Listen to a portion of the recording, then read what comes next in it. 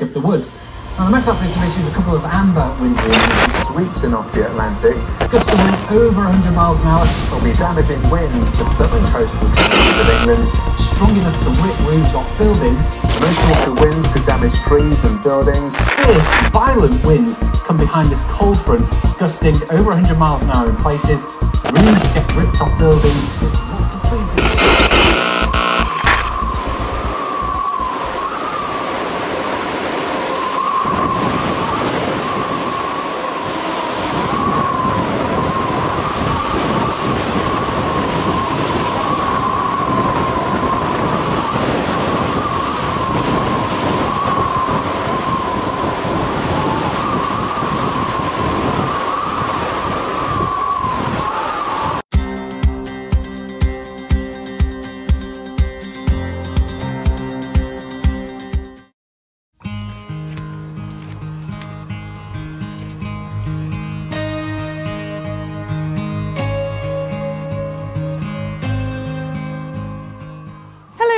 And welcome back to another video. Today, I was going to say it's a bit of a scary one because we are in the middle of a huge storm.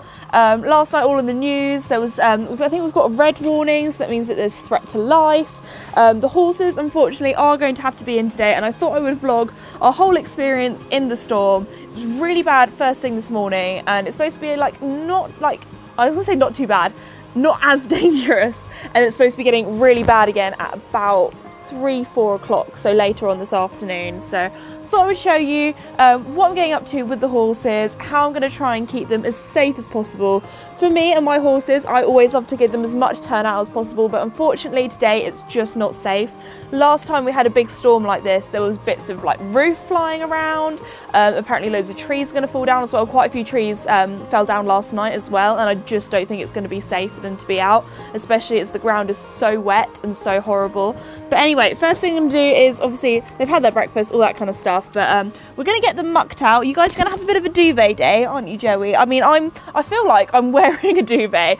Lemieux have very kindly sent me, you might have seen a different vlog, the new autumn winter collection, and I feel like this coat, we were going to take some really nice, photos, that kind of thing, but today I'm just going to wear it. I'm going to basically test it out. I mean, I'm testing it against Mickey's slobber right now, but in the best way possible. I do feel like I'm wearing a duvet. This is so comfy and warm.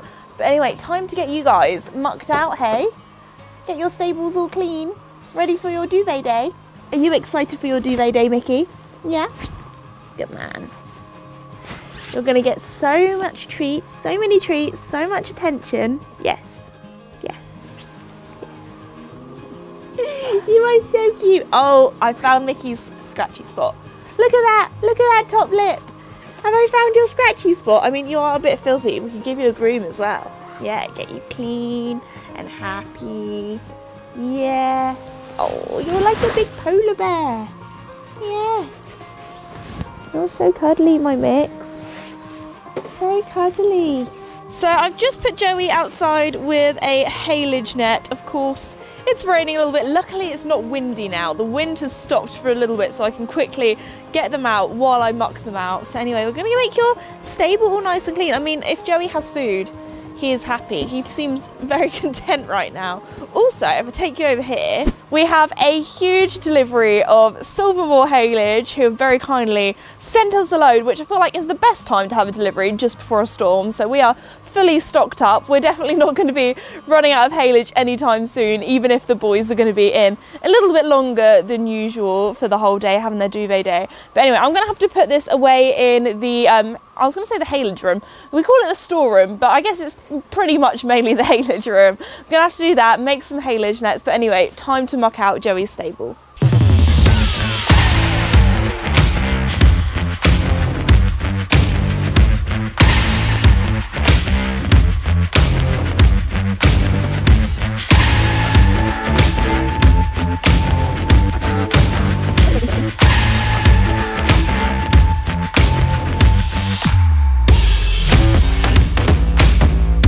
Hopefully it's not too muddy at the muck heap. Feeling it might be.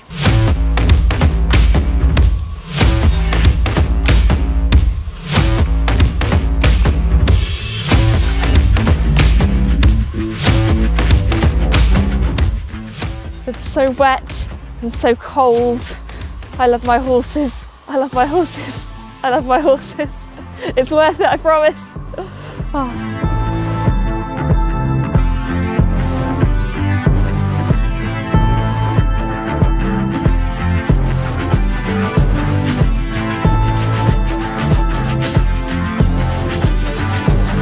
Doing the shavings and giving them a big kick is still the most satisfying part of mucking out.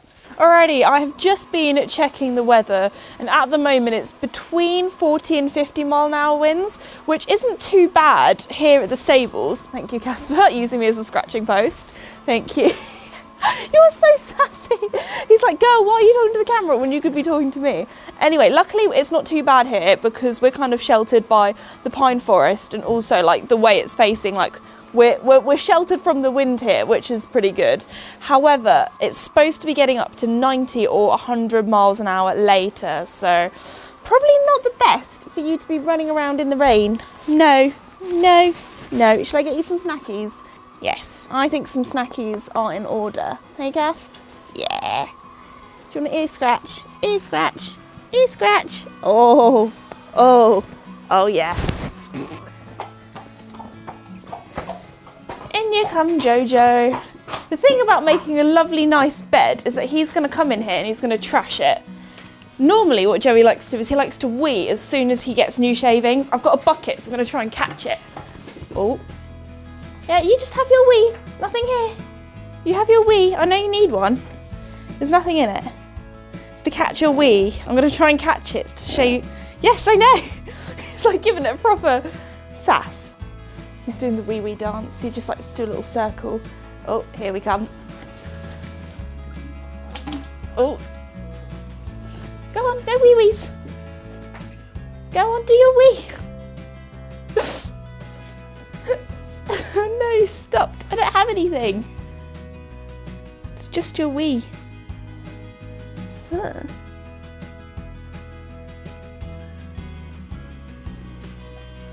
He's sniffing his own piss. Joey, does it smell? Is it stinky? Does not look impressed.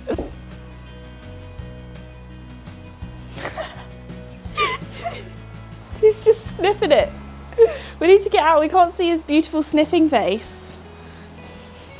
Joey, stop smelling your own wee. That's disgusting. Joey, you're so gross. What are you doing? He's like, everyone look at my teeth. Look at my teeth, everyone. Oh, he's still going. He's still going right in the camera. Oh, there we go, I got it.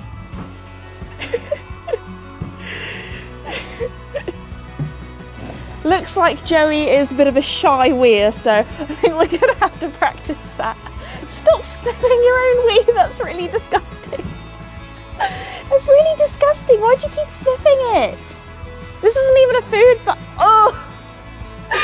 Wet ear, I don't even know if that was your wee on your nose. Oh, Joey. This isn't even a food bucket, it's a wash bucket. Yes, for washing your bottom. Wow, he's proper smelling. He's proper smelling. Is that stinky? Yes, that's what your stable smells of. Thank you. Do I smell? Is that what it is? I smell of your wee because I've just been mucking out your stable.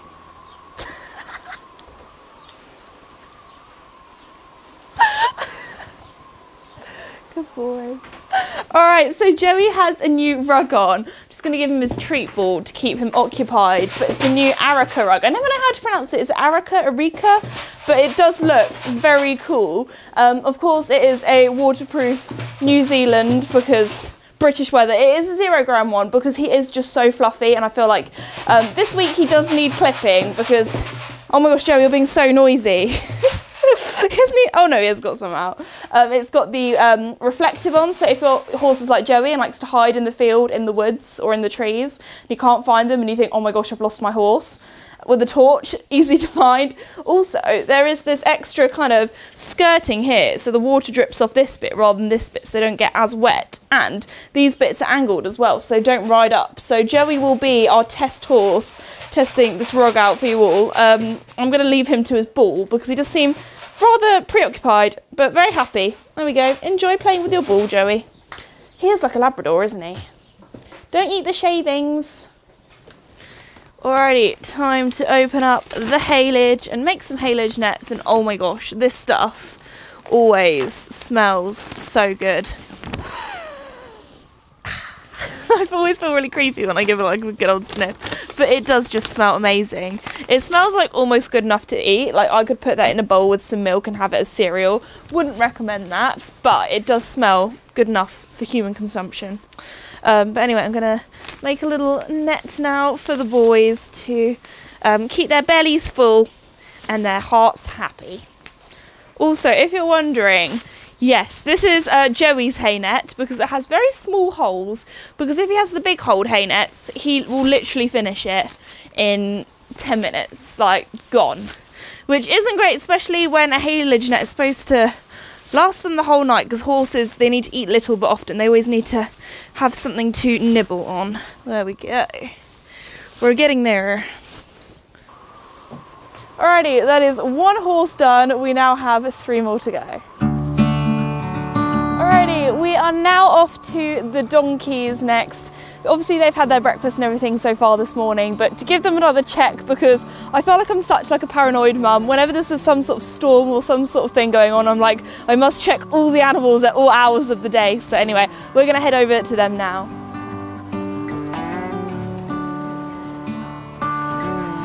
You know it's windy because their buckets have blown over. Hey donkeys! Hi donkeys! Hello! So in the big, like, newer field shelter, we have Willow and we have Bruno. And Bruno, I think, as I was walking up, looks like he's just got up. So it's good news that he can sometimes still get up on himself or by himself, because Bruno had a stroke, we think, back in the spring, and he's been like a little bit wobbly on his legs. So most mornings, our kind of morning routine is lifting Bruno up, because he does try, bless him, he really does try to get up, but sometimes he just needs a bit of a helping hand. But anyway, you guys look a little bit wet. Have you been out having some grass? The donkeys, on the other hand, they... Oh, are you having a stretch, Bruno? Hello, mate. Do you want to come and have a cuddle? Oh, my babies.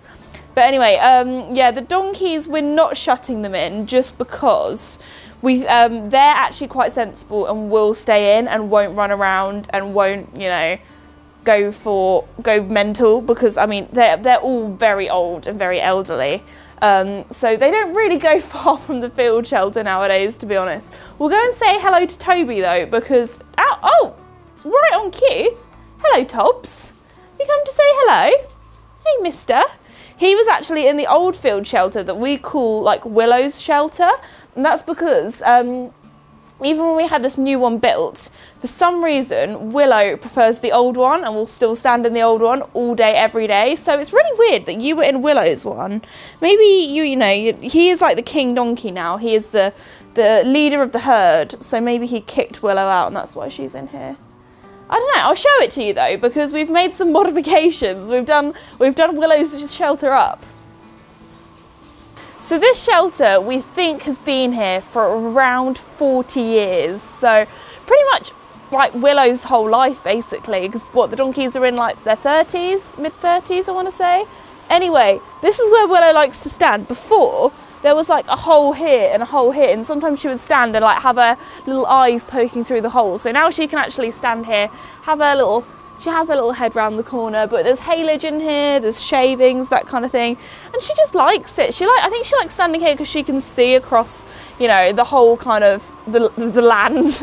She can look at my grandparents into their house when they're like gardening outside. She's quite nosy, so I don't know, I guess it just feels like home to her. This is like what she's always had, and she much prefers it to a brand new, much bigger, much warmer stable, but there we go. If it makes Willow happy, it makes Willow happy. So we had a guy come in and fix some of the paneling for her, so it's a little bit warmer, it's a little bit more sturdy, so it won't be falling down on her, but yeah, she still loves it.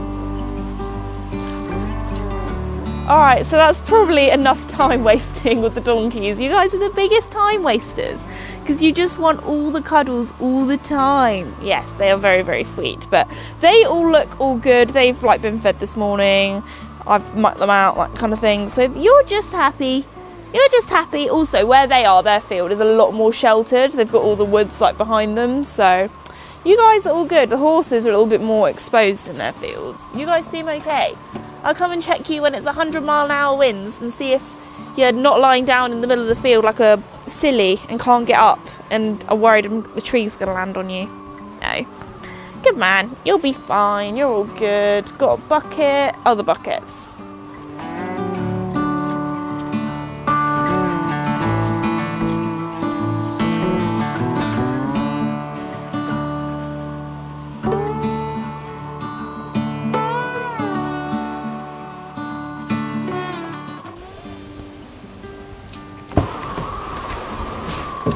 Gosh. It's been windy out there. Anyway, I'm currently in the horse box, not because I'm going out anywhere fun, definitely not the weather for that. I'm actually moving it because at the moment it's currently facing kind of like, basically, I'm worried, well, I'm not worried, but I'm a bit cautious, making sure that the horse box basically isn't like facing the wind. I don't want it to like blow over, so I'm going to move it into a better, safer position that's also not under any trees.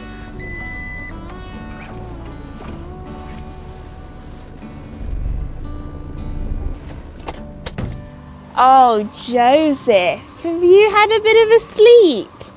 You're covered in shavings. You've got a bed head. Hey, have you had a bit of a snooze?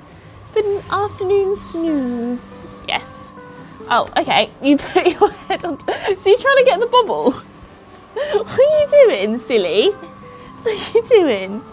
Oh, neck scratch. Ah, that's my hat. Joey! No! It's all wet! No! Oh. I've got my rosemary oil in my hair. I've got hair wash day today, so we can't be letting everyone see my oily hair. No, you're exposing me to YouTube. You are. You're exposing your mummy. Ooh, thank you for the kisses. Thank you. No, you're not eating the hat. No hat eating. Not for Joey's. No. Oh, that's my finger. Yes. Good boy. Okay. Alright, so I'm back at the yard just before it's supposed to get really windy and rainy, and I'm going to give them some more haylage, some more snacks, which you love. You love the extra snacks, don't you, Duke? Duke is, I was going to say he looks taller than he is. He's got like a little step that he can put his front hooves on, so he can just about look over the stable door. Can't you? You're a tall boy now. Yes, he's still like 10 hands high.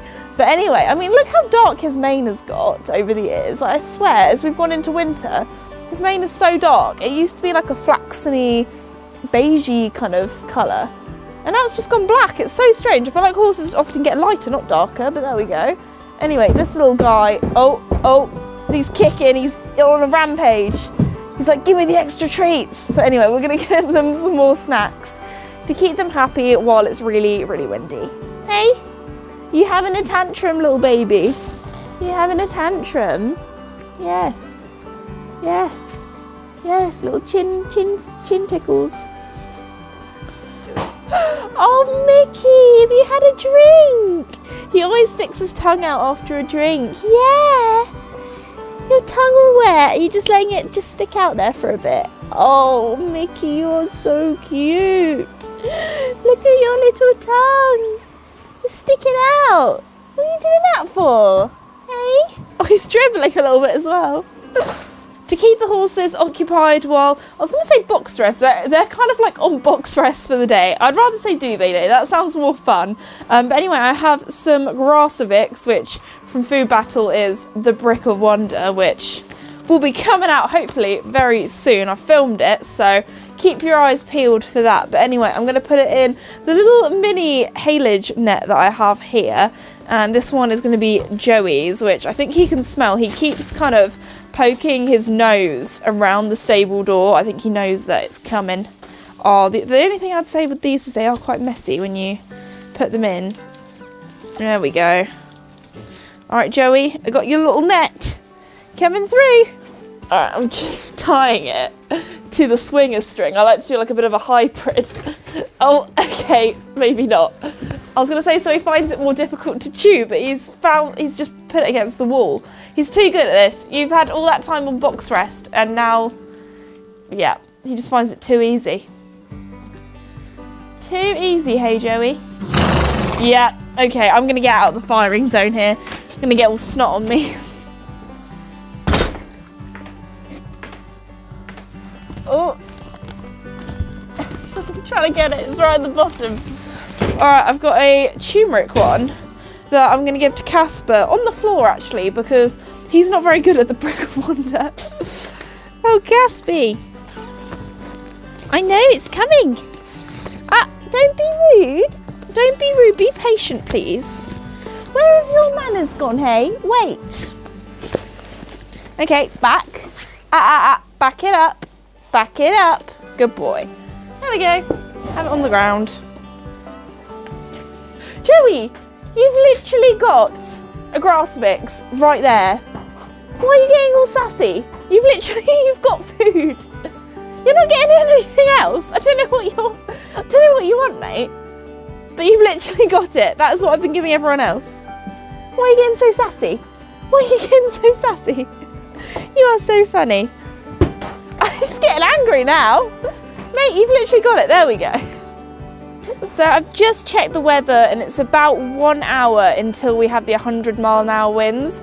Then it will be dark, so I don't know how much I'll be able to film. So I think I'm going to finish today's video here. I really hope you enjoyed seeing my sort of storm prep routine, how I look after the horses when we have some extreme weather. They all seem very happy with their extra treats, extra snacks, duvets on, nice shavings in their stables, and obviously I've been doing lots of things to try and make things interesting for them. Might put the radio on as well actually, that'll be quite good for them to listen to even when the storm's kind of going on with the wind to help distract them. But anyway, thank you so much everybody for watching today's video. If you're new or have not done so already, please like and subscribe because it really does help me out and I really do appreciate it, and I'll see you all next time. Bye!